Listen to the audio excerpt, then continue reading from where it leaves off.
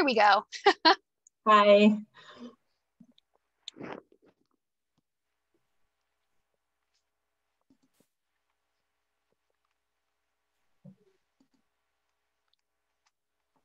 Okay.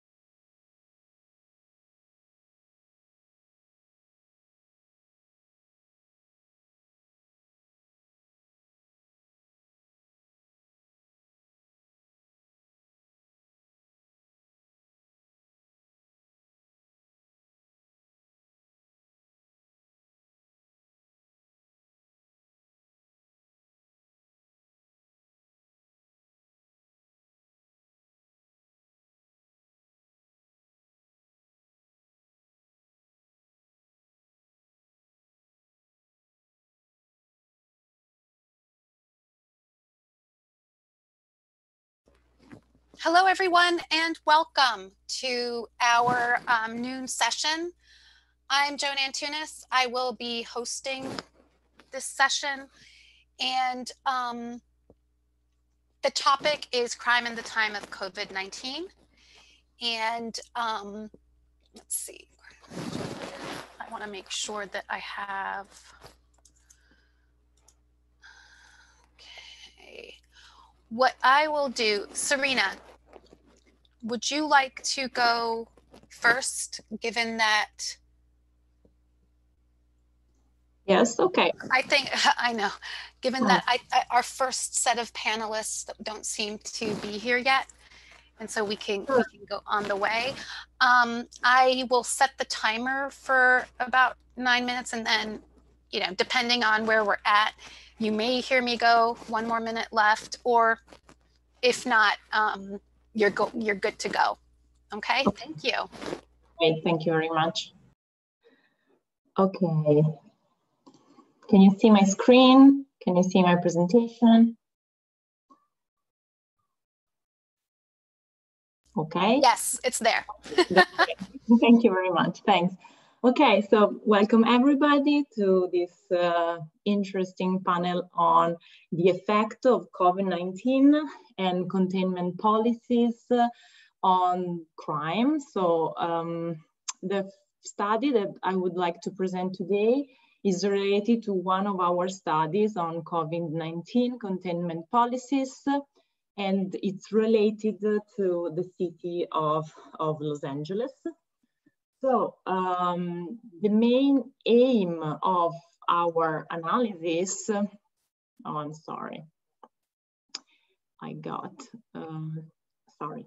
The aim of our analysis was twofold. So we want to investigate from one side whether and how COVID-19 containment policies have a short-term impact on crime trends in a metropolis. This fact of short-term impact is very important because we will consider short time windows after the introduction of containment policies. And from the other side, understand how well available theoretical frameworks such as routine activity theory, crime pattern theory, and general strain theory are able to explain these changes. So from one side, investigate the impact on crime trends, and from the other side, to understand how well available theoretical frameworks are able to explain those changes. So according to this theory, we expect that the density of social interactions would change after the introduction of containment policies, of course. So we could expect increases, decreases of crime depending on the specific dynamics. So in the case of shoplifting, we would expect, for example, a decrease. In the case of intimate partner violence, probably an increase. And then according to general strain theory, we can expect an increase of specific type of crime related to the stress generator factors that would increase in this specific situation of containment policies. So our study is focused on Los Angeles. We consider 9 crime categories and the overall crime in the city of Chicago. So we will have different type of crimes as well as overall crime. As methods, we decided to use Bayesian structural time series to construct, so to build a counterfactual virtual scenarios where no social distancing is computed. So to better understand what would have happened in this counterfactual scenario. There is several controls that we decided to include in our analysis: temperature, for example, holidays, and we will use diffusion regression state space, which predicts this counterfactual trend in synthetic control. So the idea is to build counterfactual scenarios where no social distancing measures has been put in place, and understand how crime trend, crime series will vary according to the actual scenario. So the scenario where social distancing measures has been put in place. We consider a pre-intervention period from January 2017 to the beginning of March 2020. And of course, our post-intervention period, starting from the 4th of March, when the first mild containment policies of social distancing has been put in place in the city of Los Angeles, to the 28th of March. That's why we were referring to short time period, the short time aftermath, after the introduction of these containment policies. Then we decided to split in 2 time windows this post-intervention period to better understand what happens when mild measures, so mild policies were put in place from the 4th to the 16th of March, and when strict measures has been put in place, considering a larger time windows. In this case, we can see how mobility trends of driving, transit, and walking in the city of Los Angeles started to change before the 4th of March. And of course, the trend is even decreasing after the 16th of March, when the lockdown were put in place. So these 2 time windows will help us to understand the effect of these social distancing and lockdown policies on the overall crime trend. So we have a total amount of 700,000 observations, a higher number of theft, battery, and stolen vehicle, for example, lower number of shoplifting and homicide, considering the all-time period, so from January 2017 to the 28th of March 2020. These are time series of crimes. As you can see in the last part of our time series, we have a reduction in the series of crimes, so a temporary reduction, especially for some specific type of crimes. So we are going to impute and we are going to conduct this statistical analysis to understand which type of crime would change according to our hypothetical scenario and to the real scenarios. As we can see here in the red dots are all the crime that doesn't show a significant difference, while the other are showing significant decreasing, for both time period or only for one in the case of battery, for example. So we can see that for robbery, shoplifting, theft, and also for overall crime, we have a significant decrease. Robbery experienced the largest decrease, 24%, for example, while we have no clear significant effect for example, vehicle theft, burglary, assault with deadly weapon, intimate partner assaults, and homicides. So for some type of crime, we can see significant and strong decrease. From other type of crime, not significant effect. So in this case, coherently with our previous hypothesis for what is concerning routine activity theory and crime pattern theory, we can see that most reductions are larger after the introduction of strict containment policies. So there is a stronger and larger reduction of crime trends related to the introduction of strict containment policies, which further reduce criminal opportunities, of course, while increasing informal guardianship. So in this case, our first hypothesis, especially for specific type of crimes, is confirmed. So we can see this shift and this reduction, large reduction with the introduction of strict containment policy. In other cases, we can observe different type of push factors. So in some cases, there is a lack of significant variation in the trends of several crimes, mostly because it's possible that there are pushing factors going in different directions. So, for example, in the case of stolen vehicles or in the case of burglaries, we have different, we didn't see any significant decreasing, because it's possible to foresee a balance between positive and negative stimuli, for example, or there is a difference in the factors that push towards a decrease or against a decrease. What is interesting, I think, it's probably some of these mechanisms would have changed in the long run. So in the short term, this is what we immediately can see, but it's possible that negative stimuli, for example, as an outcome of the quarantine, will increase, and we would expect additional decreasing or increasing of specific crime types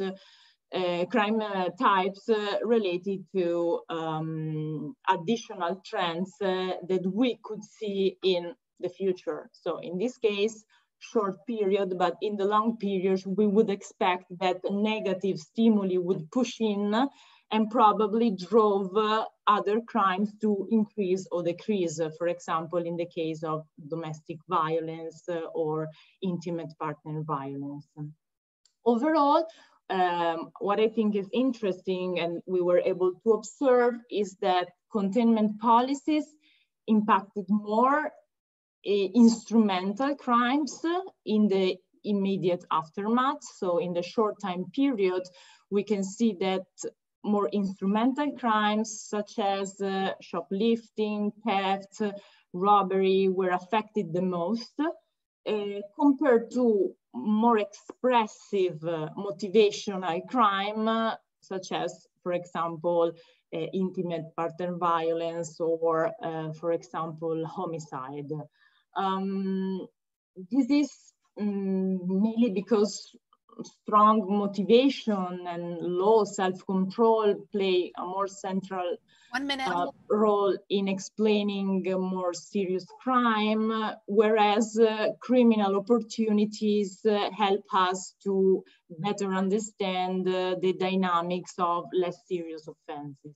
So in the short term, more impact on instrumental crime, less impact on expressive crime. General reflections is needed on the role of course, predictive policing softwares in this case, and be no longer informative, especially in the short terms when something like that happens, not only a pandemic, but would also foreseen some changes in the social scenarios, and also a general idea to strengthen the methods of distance reporting tools to help people to be able to report crimes, because of course one of the limits in this case would be the inability of the people to be able to report crime because of the containment policies. Thank you for your attention. This is our paper that has been published by the American Journal of Criminal Justice. Here, the link, it's an open access paper, so I hope you will download it and have a look at it. Thank you very much. Thank you so much. That was great.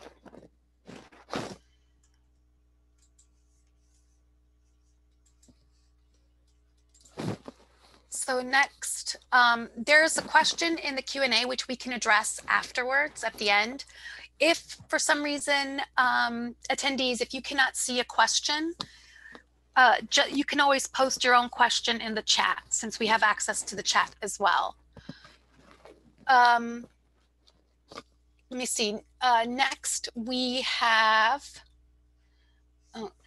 exploring the effects and theoretical implications of SARS-CoV-2 containment policies. Oh, we have both.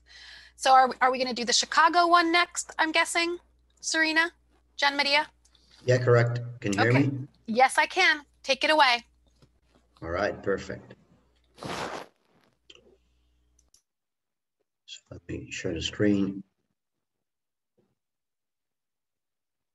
Okay. Should be able to see the presentation now, correct? Yes. Okay, perfect. Okay, hi everybody, and thank you for being here today.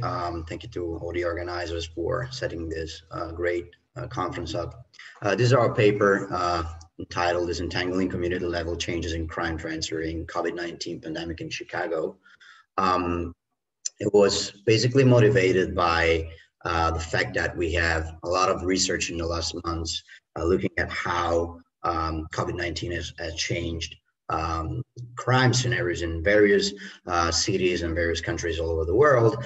However, and this also relates to our publication and to the paper that Serena has just presented, what people has mainly done was to look at statistics from an aggregate point of view at a city level. So we try to understand whether we can go deeper and try to understand whether there are other patterns in the same urban context.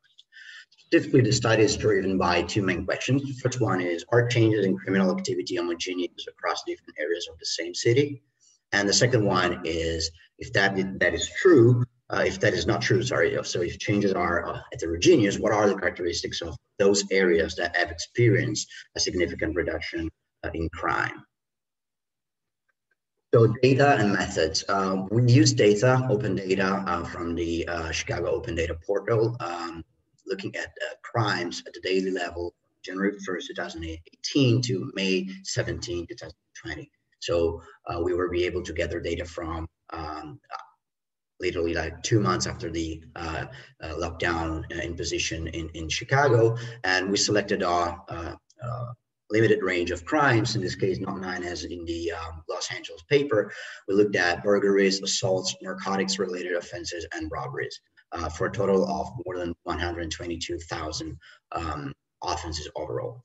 The methodology is actually an expansion of what we did for our Los Angeles paper. So we created this two-step methodology where each step was actually answering to one of our research questions that I had mentioned before. So the first research question was, are changes homogeneous over the same city? And to assess that, we actually applied a structural Bayesian time series model to each of the 77 Chicago communities, and for each of the crimes that we have selected, to understand whether we can isolate the effect of the intervention policies to contain the virus on each of these different territories within the same urban context, which is again Chicago. And then for the research question number 2, so whether we can find patterns or variables that correlate with the reduction in crimes for certain areas, we employed for logistic regression, which is a technique that is able to handle binary target variables that are highly skewed with small samples especially, and we try to understand whether we can infer some patterns using 4 different sets of variables. So crime-related variables, socioeconomic variables, demographic and health-related variables, and joint effects. Joint effects, I mean, so whether we can find that the reduction in a certain crime category is also correlated to the reduction to another crime category. So the estimation of the RT is actually the relative cumulative effect. So how much has the policy impacted crime compared to a counterfactual scenario? So it's a global measure of the effect of the policy. And the estimation led to these results. For burglaries, for example, crime significantly dropped only in 10 communities out of 77, with 2 communities that also showed a statistical increase, a major statistical increase, in one case plus 219%, and the other case plus 168% respectively. So there's this mixture of results in the case of burglaries, which I think, what concerns assaults, a total of 18 communities actually experienced significant reductions, with only again reporting an increase, and again, major increase in assaults. And then for what concerns narcotics, narcotics are a type of crime category that actually report a more statistically significant reduction across the communities in Chicago, with almost 50%. We have a 45.4% of communities that actually experienced a decrease in narcotics related crimes. This is probably due to a change also in policing patterns within the same city.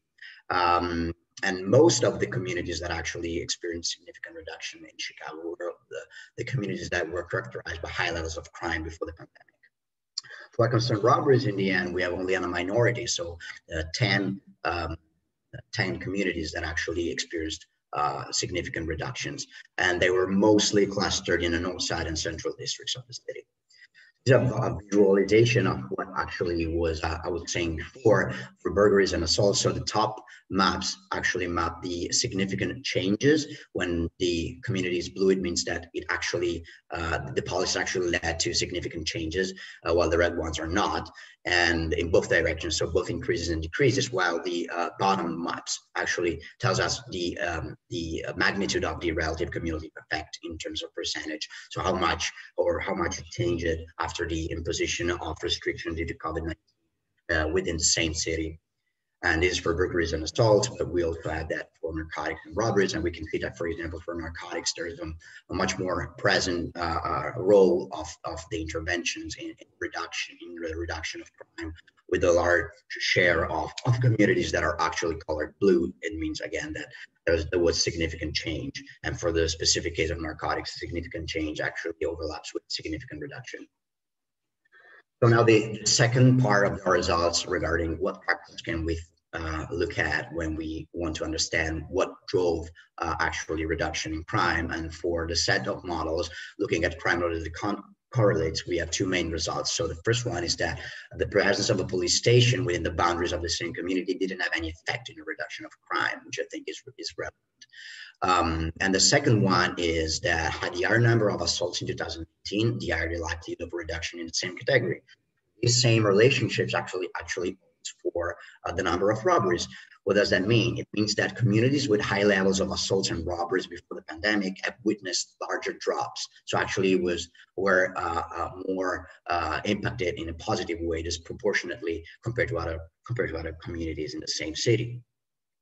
What concerns socioeconomic correlates is that population is the only variable that is actually positively correlated with the reduction in all the considered crimes. And this is probably due to the link to routine activity and theory, and the idea that probably more people at home means enhanced guardianship that actually increases the risk for offenders to commit crimes in those areas where people are staying at home, actually. So the first result, then we have the fact that income diversity negatively impacts on reduction in burglaries and robberies. And this is probably due to the role of relative deprivation in somehow avoiding the reduction of these two types of crime in areas where there is a large gap in inequality. So very diverse neighborhoods in terms of economic possibilities and heterogeneous communities in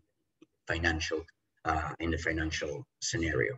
So this is the second result. The third one is that poverty is again negatively associated with reduction in burglaries. So this case is more the role of absolute deprivation, and poverty is also positively correlated with reduction in narcotics related offenses and assaults, which are two crimes that are less related to the economic dimension of criminal decision making. Demography and health. Communities with seniors are less likely to experience disruption in burglaries. This might mean that probably the role of vulnerable targets is somehow influencing the patterns that we see in the data. Then a second result that is somehow related is that the fact that the communities with higher presence of youth are actually experiencing lower probabilities in assault reduction. And I think is again another important results that connects how crime is actually embedded in the social and demographic texture of a certain community. And then the third one is that the COVID-19 cases rate, nor the COVID-19 cases rate, nor the COVID-19 death rate predict anyhow reduction in crime. So this goes against the fear compliance hypothesis proposed by two groups of scholars in other disciplines that said that actually probably the number of cases in a certain area can predict whether people comply with rules, people will be able to stay at home, and people will be able to, for example, connected to crime, commit less crime. So it goes against instead the fear compliance hypothesis. So COVID-19 cases do not have any kind of relation with the ability of significantly see a reduction in crime. And finally, joint reduction, we see that there are two joint reductions here. The reduction in burglaries correlates with reduction in robberies and vice versa. And then we also, the correlation between reduction in assaults are actually associated with reduction in narcotics related offenses. And I think there's something going on here. I mean, the interesting part of these two results is that, again, burglaries and robberies, which are two types of appropriative crimes, are connected together, where assaults and narcotics related are motivated by other types of offending decision-making processes are again together, also in the reduction model. So conclusions and implication to wrap up and finalize what the presentation was about. So 3 main conclusions and implications here. I think the present study first indicates that the policies issues to contain COVID-19 did not impact Chicago's communities homogeneously. So we have different effects. We have minorities of communities that are actually favored by these policies, while a lot of other communities didn't see any kind of significant change in crime trends at the daily level. Furthermore, the study suggests that there are criminal, socioeconomic, demographic, health, and joint factors that can actually contribute in explaining these different trends that we see in crime reduction after the imposition of COVID-19 policies over the 77 communities in Chicago.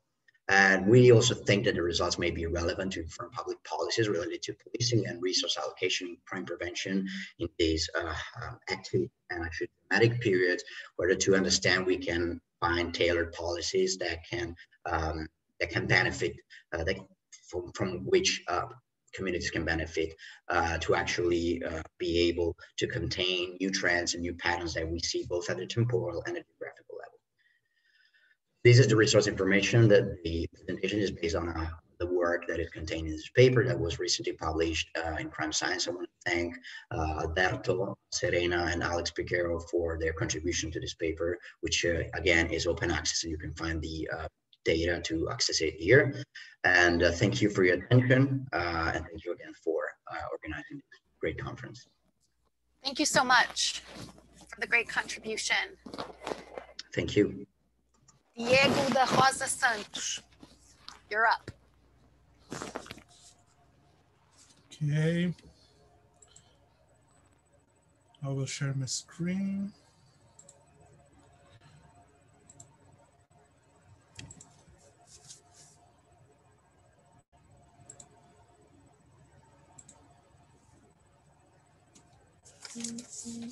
Everybody seeing my screen? Looks good. Okay. Hello, everyone. My name is Diego, and I'm part of the Contemporary Criminology Study Group. And I'm here today to present the study developed this year, which deals with the economy and criminality in the city of Porto Alegre, Brazil, during the first 6 months of social isolation due to the coronavirus disease pandemic. So my objective of this investigation was the crimes of larceny and robbery in the city of Porto Alegre during the months from March to July. And the objectives are to identify the relationship between social isolation and crimes of larceny and robbery, collect data on occurrence of these crimes, income and employment data, income transfer data, and social isolation rate. Our objective to test the economic theory of crime by Gary Becker and seek corroboration of the hypothesis with the statements. To reach these objectives, the hypothetical deductive method was used. And the basic statements are the coronavirus disease pandemic is precursor of an economic bust. And the social isolation reduces the number of active passers-by on the city streets. Okay, to do it, the conjectures are from Gary Becker's economic theory and also the general theory by Keynes. And it's also important to know some revisions of the Becker's theory, such as the idea that Lurston and Haber are sensitive to economic busts, that was reviewed by Posner in 1985. And unemployment has a direct relationship with property crimes, that was reviewed by Myers Jr. in 1983. And police force has a direct relationship with reducing crimes, that was reviewed by Thaler in 1977. So in the economic area, the projection in Brazil is a drop of 11% in GDP compared to the same period in the last year. This results in a sharp drop in consumption and consequently employment and income reduction, as seen by the general theory by Keynes. Meanwhile, the government acted quickly by creating income transfers programs in the Keynesian model to avoid the sharp drop in consumption. And these were the amounts that are transferred by government in the period from March to July. So from that, we can make some deductions. So income transfers are capable of and only of equaling consumption to that observed just before the beginning of social isolation, never to exceed it. The logical inference would be to observe a slight increase in crimes of Lurston and Haber in case of mitigation, or maintenance of the average in case of equivalence. Meanwhile, Lurston and Haber crimes have sharply decreased in the period. So there's a new fact what's not considered by Becker when he formulated his theory. So this is the social isolation. Here is the historical series for crimes of Lurston and Haber in the city of Porto Alegre. This is blue Lurston and orange Haber. Note the strong reduction from the month of March. Now we can compare this with the historical series of social isolation. It's possible to note there is a similarity between the two figures. When the social isolation rate goes up, there is a decrease in the occurrence of these crimes. To falsify these observations, a standard econometric model was created. The hypothesis is the Lurston and Haber crimes are likely to decrease as the rate of social isolation increases, but not to the same proportion. The conclusions of the econometric model are this is a very strong and indirect relationship between crimes of Lurston and Haber with the social isolation. It is there are more isolation, less crimes. At 10% significance, there is no evidence that the result is a matter of chance. That is statistically significant with 90% confidence. 89.3% of Lurston crimes are explained by the variation in the social isolation. And 81.8% of Haber crimes are explained by the variation in social isolation. So we have some corroborations. The conclusions do not confirm the conjectures of the economic theory of crime. However, there is evidence of indirect deterrence. It's possible that the reduction in passers-by increases the state of vigilance, and this increases the chance of detention. This also shows that increasing the chance of detention is more effective in deterrence than making the punishment more severe. So there's the reference that I use in these presentations. And there is my contact info and website of the study group. You can check it out in greenlab.com. Thank you so much, GreenLab, and the attendees. Thank you so much for that awesome presentation. There are a couple of questions in the Q&A, and I actually have a question for the attendees. Can you see the questions that have been posed in the Q&A? Please drop a line in the chat. I need to make sure that we have figured out how things are going. Let's see. Awesome. Thank you so much, Alberto. All right, great. So take it away for those of you that have questions, and please feel free to post in the Q&A. I'll keep an eye on it and make sure that all the attendees can see the questions. Okay, so thank you, Remy, for your question. We were asking ourselves the same question at the beginning, and then we try to find some answers. So for what is concerning the not significant effect of burglary, we think that the most plausible explanations is related to the fact that we were not really able to differentiate between residential and non-residential burglaries. In this sense, we have two pushing factors that are going on different direction. So from one side, we would expect, according to routine activity theory and crime pattern theories, that residential burglary would decrease because of increasing guardianship.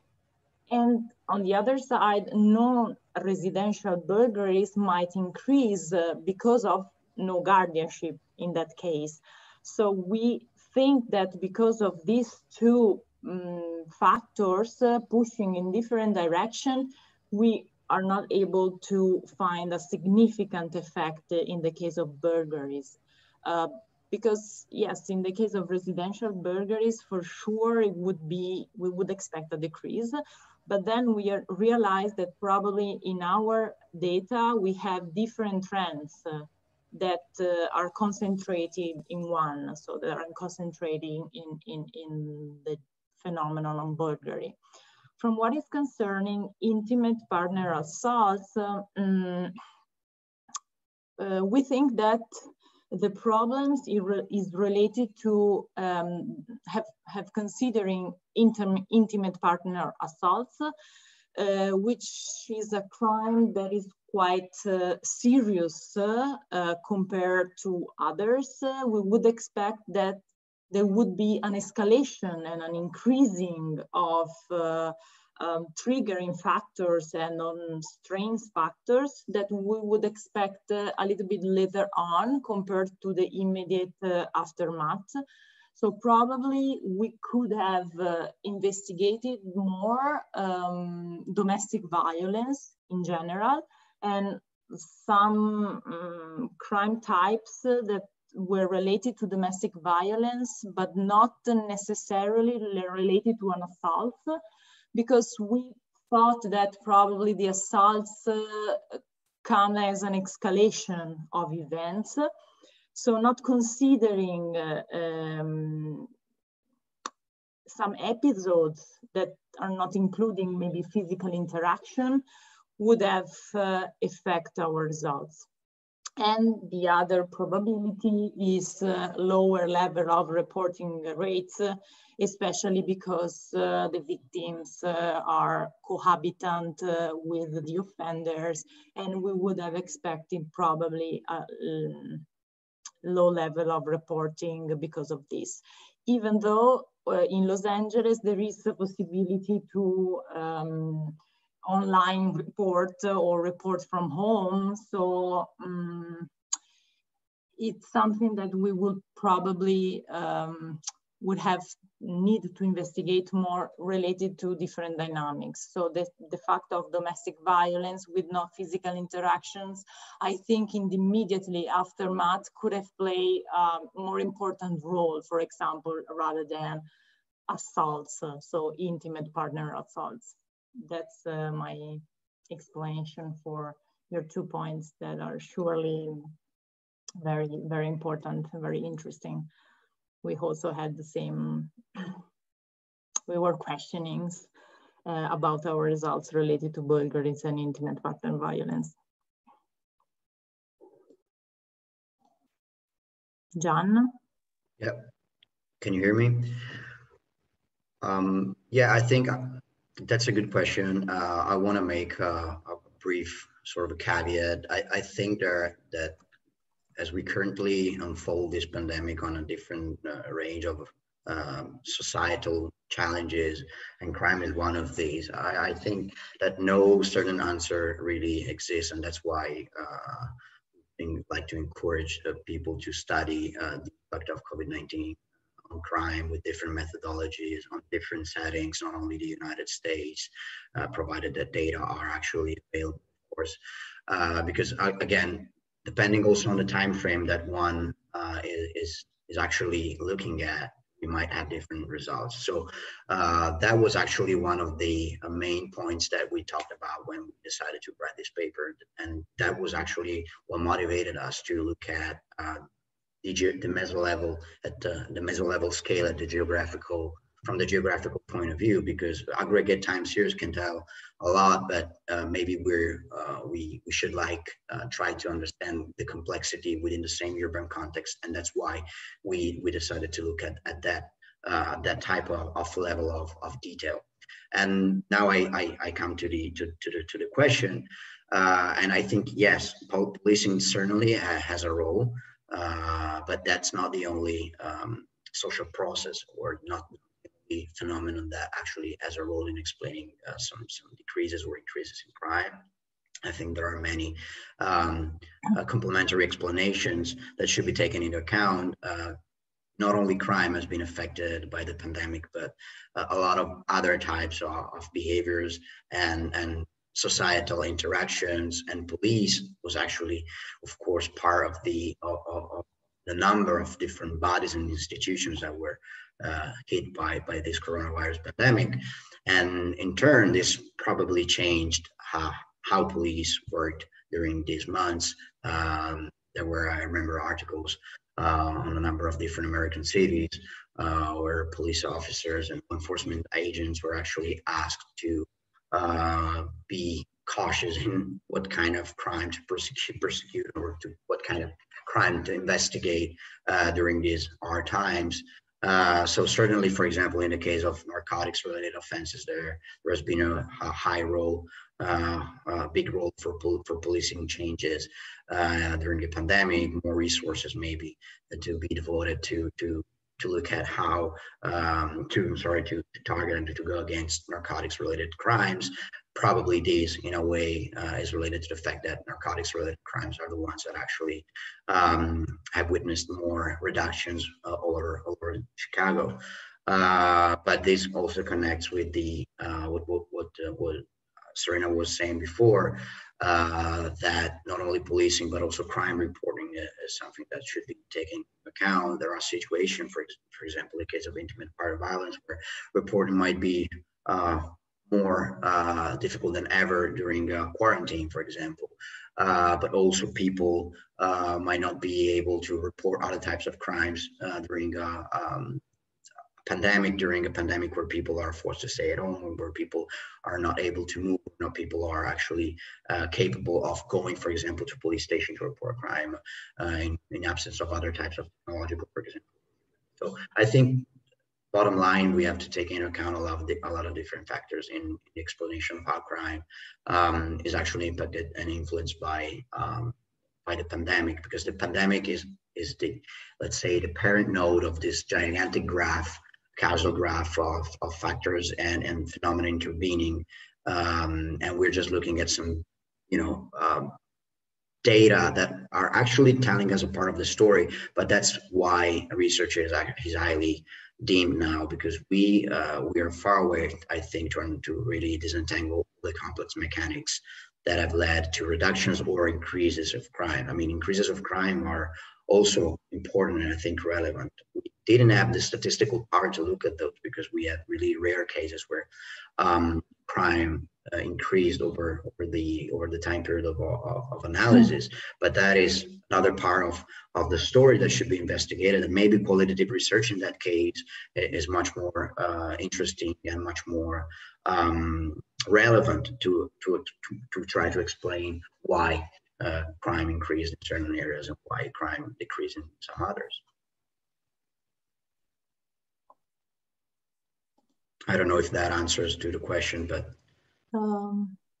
okay, so there is also another question. Are you considering the impact of the second wave on crime and or longer periods? This is for all of us. So very briefly, we have discussed about this many times.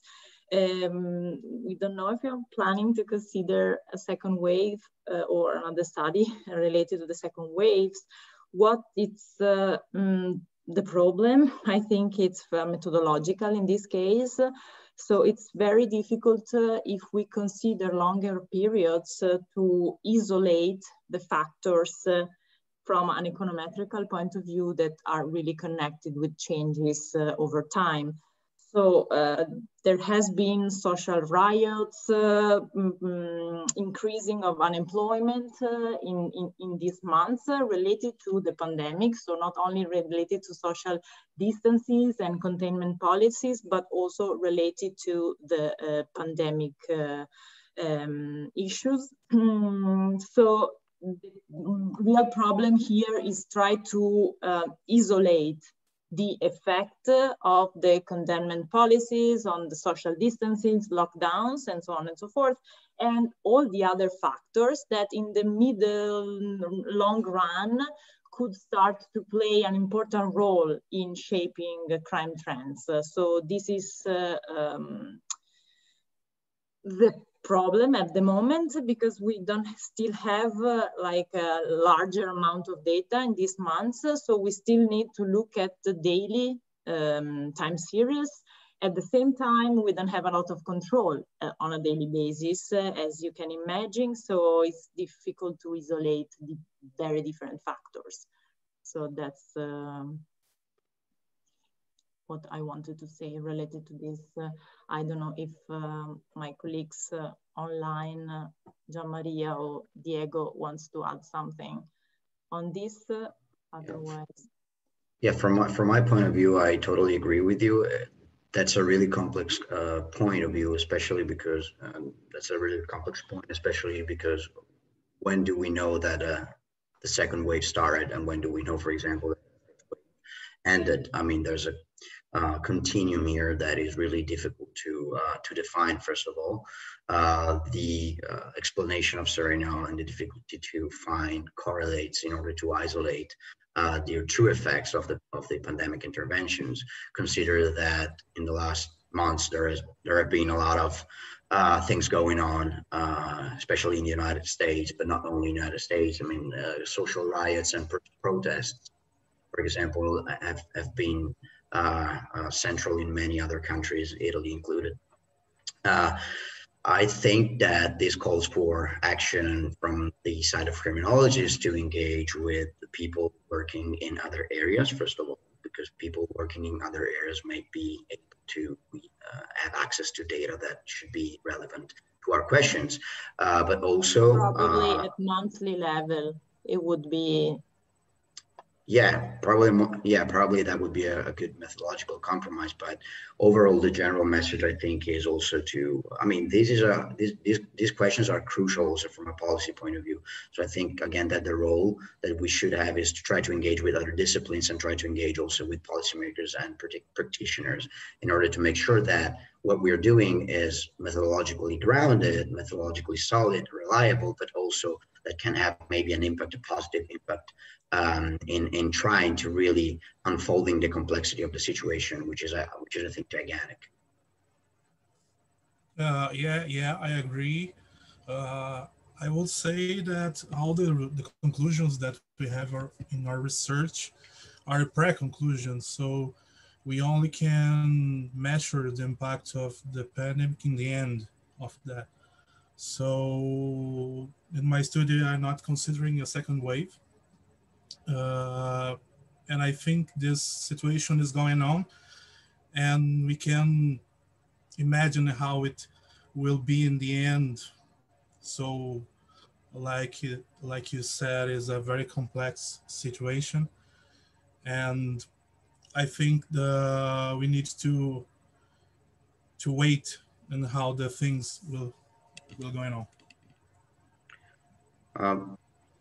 There's also, I don't know if I have the time, but there's also another last question, Dominique. The question is whether I believe or not that policing patterns will get back to the levels that they were before the pandemic. I hope no. I mean, I hope that the terrible facts that happened in the United States in the last months will have or will influence a change for good. So I don't know if that's a question that is more related to the morality and ethics of policing. That's my question. That's my answer. If the question is more related to the operational patterns, strategies, and the tactics, and in general the way in which policing works, then in that case I cannot really answer. I'm not the right person to take this question. But my hope as a human, first of all, and then as a scholar, is that the facts of the last months will influence a change for good and for the best, of course. Yeah, that's it. Thank you so much to all the attendees. Thank you for the great panelists. This has been a pleasure to host. And good luck to everybody in their next sessions. And CrimCon really appreciates your time. Take care, everyone. Thank you very much. Thank you for organizing. Thanks. Thank you. Thank you all.